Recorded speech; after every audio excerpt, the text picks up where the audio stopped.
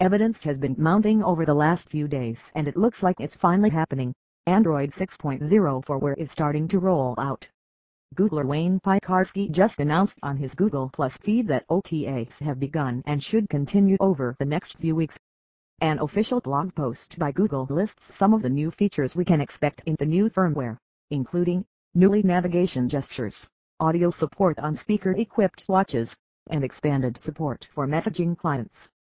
In Piekarski's post, he reminds developers that the API 23 SDK is already out, but that nobody should remove support for API 22 until the rollout is complete. It's not specifically stated, but this reminder does clearly confirm that all Android Wear devices will be receiving Marshmallow, otherwise the advice would have been to continue supporting API 22 for any device left behind. Those with a Gear Live, G-Watch, or original Moto 360 won't have to feel left out of the fun.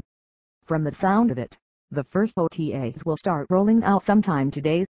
Some models will receive updates before others, so don't worry if there's not an OTA floating around for your particular model.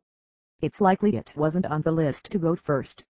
Like all Nexus OTAs, a small group for each model will be first to get updates, and then the numbers will ramp up quickly if no major issues are reported.